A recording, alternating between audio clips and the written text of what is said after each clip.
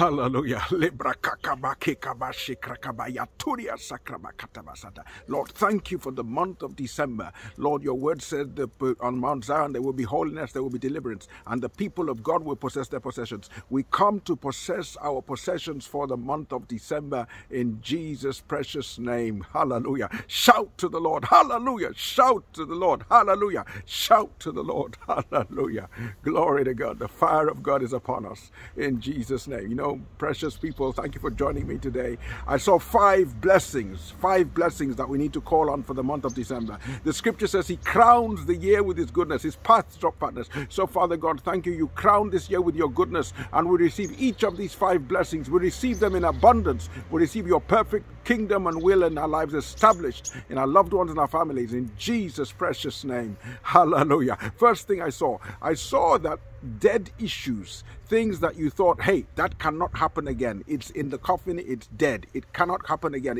It's buried. The Lord said, I am the resurrection and the life. The Lord spoke through Jesus. He said, Lazarus, come forth. Lazarus, come forth. Lazarus, come forth. So Father God, every area where it has been prescribed as being dead, you can't resurrect this. There is no hope. There is no cure. Father God, thank you for your cure, for your hope. The Lord said, this is the season of resurrection. It may be Christmas, but this is a season of resurrection. So Father, we cause life to come. We cause life to come. We cause life to come to those issues. Resurrection comes. Resurrection comes. Hope comes to the glory and praise of God. Hallelujah.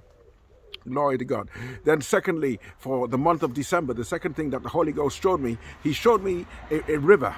But the river was coming like a trickle.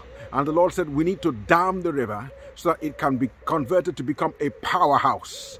Dams are powerhouses, power generation. So Father God, thank you. Your word says in John chapter 15, every branch in me that brings forth fruit, he prunes that it may bring forth more fruit. So Father, to wherever that word is necessary, Lord, let there be a pruning and a cutting back, that a powerhouse may come in 2023. Prune back that a powerhouse may come in 2023 in Jesus' name. Then third blessing I saw the blessing of closed doors. You say what? Yes. You see, when Noah was in the ark, the Lord himself shut the door. He shut the door so Noah could go to the next level. So Father, every door that has run its course, that needs to be shut in the life of your people, shut it in Jesus' name. Shut it in Jesus' name, that they would rise to the next level to your glory, honor, and praise in the wonderful name of Jesus. Fourth thing I saw a tunnel.